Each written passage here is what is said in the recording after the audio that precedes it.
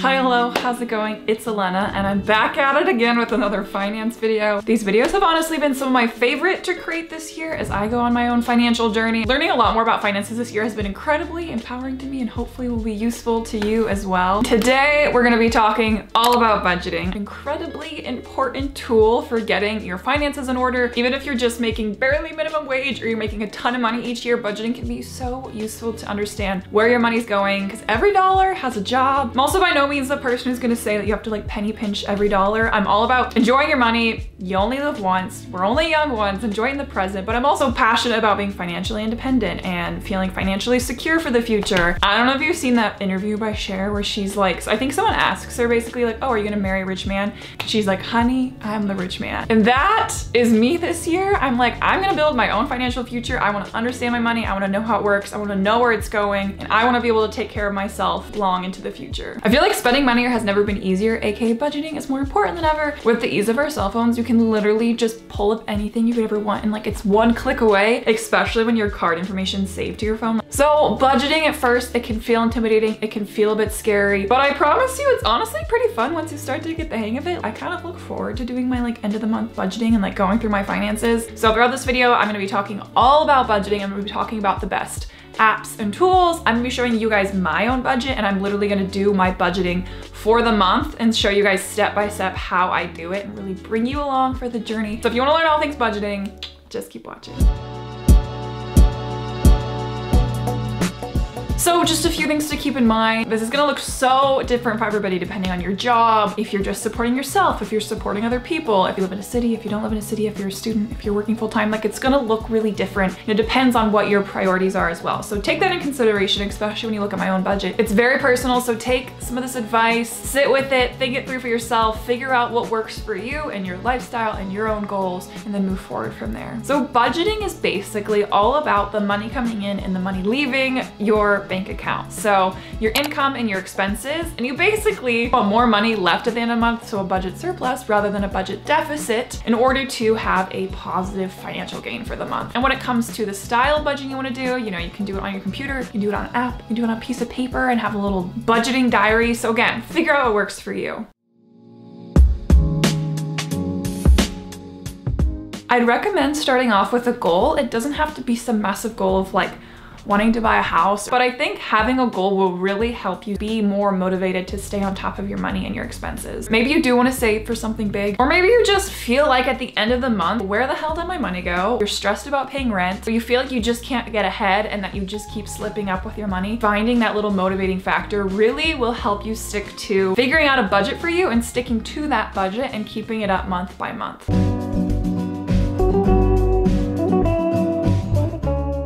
If you're kind of wondering like, where the hell do I even start?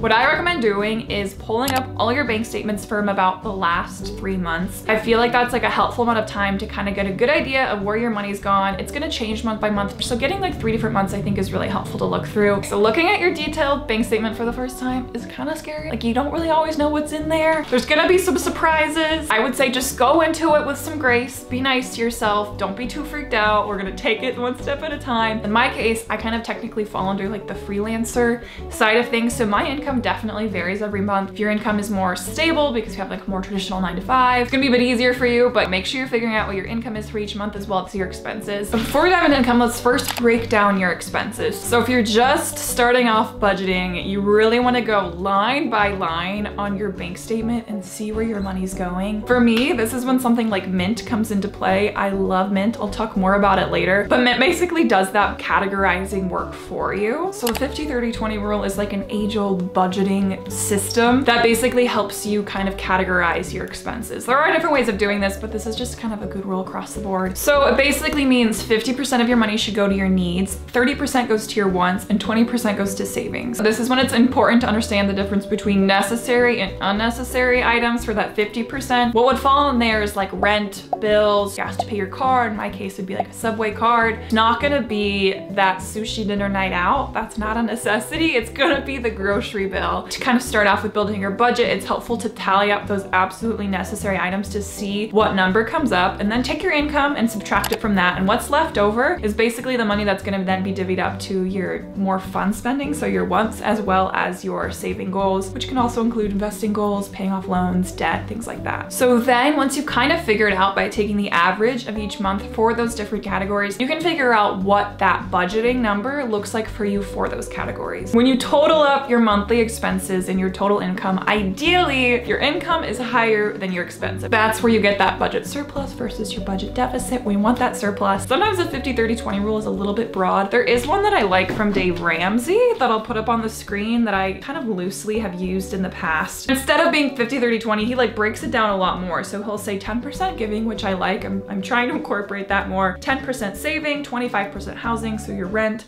5 to 10% utilities, so think electricity, water bills, Wi-Fi, 10 to 15% food. So for you, kind of have to figure out, is that groceries? Is that eating out? What does that kind of add up to? 10% transportation, 10 to 25% insurance. Insurance is so expensive if you live in the US, it's so annoying. 5 to 10% personal spending, 5 to 10% health, 5 to 10% recreation or fun, entertainment, and then 5 to 10% miscellaneous. So I think that's a little bit more helpful because it doesn't always perfectly fit in the 50-30-20 rule. That's a little vague in my own opinion.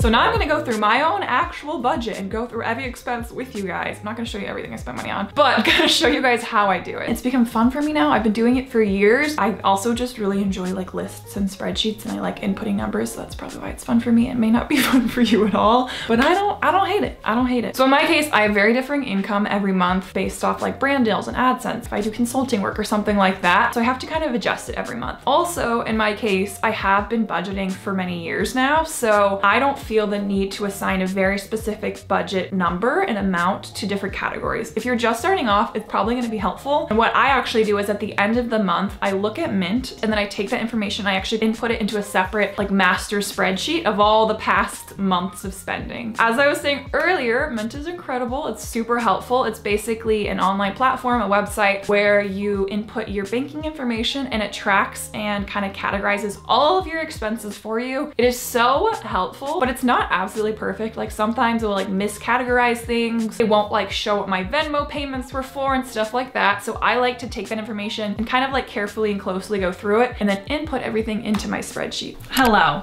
from my computer. Yes, I have an additional keyboard because my keyboard's broken because I spilled water on it. I should probably move this on that. Nope. What we're gonna be doing is I'm gonna pull up my spreadsheet. I'm gonna show you guys as well as go through Mint and go through my expenses. Okay, welcome to my Google Excel spreadsheet. Big fan of these.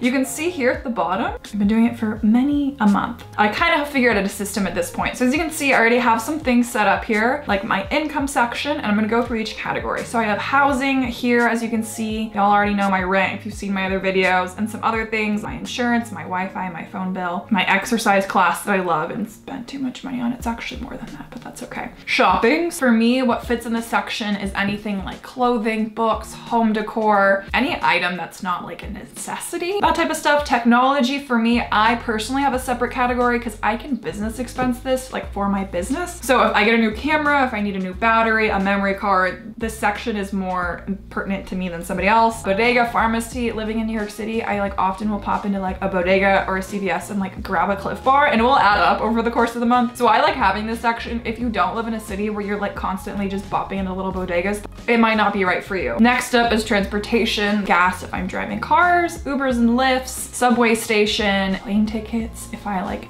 need to spend extra to check a bag. It will all fall under transportation. Entertainment, RIP, this used to look like concerts and movie tickets and stuff like that, but these days there's not a lot in that section. Subscriptions is gonna be different from everybody. I already have mine inputted because these are the ones that I use monthly. Health and wellness, if there's any medication I need, or if I like get my like lashes done, or if I get like laser hair removal. Retirement, as you can see, I already have $500 inputted here because I put in $500 towards my Roth IRA every single month. And then what I invest into index funds kind of shifts each month. Grocery section, I keep it separate from from eating out. Drinks slash alcohol if I like buy wine to bring home, or if I get a happy hour drink with a friend, coffee. Again, this employee section is more personal to me. I'll hire sometimes like a videographer. Right now I'm having someone help me build a website. I have an assistant as well, so that will fall under this section. Taxes, not fun. And then miscellaneous here is for things where I'm like, this doesn't really fit in any category, but I need to like know what it is. And then finally, Venmo. I have a Venmo section because Mint will like show the Venmo, but it obviously won't say what the Venmo is. So I like to go through my Venmo at the end of the month and look like, did I pay a friend for food? Did she pay me for food? Like what was in there and input into here. And then here we have the total expenses. So I can take the sum of all these different expenses as well as the sum of my income and subtract them to see what I have spent over the course of the month. If you're wondering why there's a bunch of different lines under each category as opposed to just one line for one number, what I like doing for my personal budget is inputting every single expense. I know it can sound like a lot, but it actually doesn't take that long if you do it 1 month at a time. And this to me is super helpful. Instead of seeing like shopping, $400, and I look back at it in 3 months, I'm like, dang, what did I spend $400 on? So like for the eating out section, I'll write down the restaurant I went to and how much I spent there, so I can very much remember what that was, what the occasion was. Okay, I got that shirt from Depop, bought those 3 books, so I know what is in that shopping category, and it also will help me kind of figure out like, where do I need to cut back? As you can see here, I go over to this budgets section for me, and you can see at the top here, it has all the different months to look back on, which is really lovely. So you can see the different categories they have here, and on the right, it actually will say the numbers that are budgeted, but I'm just not gonna include that. I don't want it to be confusing to you because it's so unique to each individual what budget numbers you set. But here's some example of different categories that helps categorize for you. Right now, I'm on the month that we're currently in, so that's why a lot of these are empty here, but you can see it'll go green or red, show you how much you spent in certain areas. Clearly, I've already spent money on restaurants, but I haven't gone to grocery shopping yet. Note to self. I've clearly spent a lot on Ubers already. And then there's this everything else feature. So you get to customize this for yourself and basically figure out what categories you want to be able to sort through. So now I'm gonna go back to last month. Let's start with like restaurants. As you can see, here are some of the restaurants I ate out in. It doesn't perfectly reflect how much I actually spent eating out because I did put some on my credit card and I did put some on Venmo. So I'm gonna take these different ones and I'm gonna input it line by line into my spreadsheet. So I'll see you guys in a second.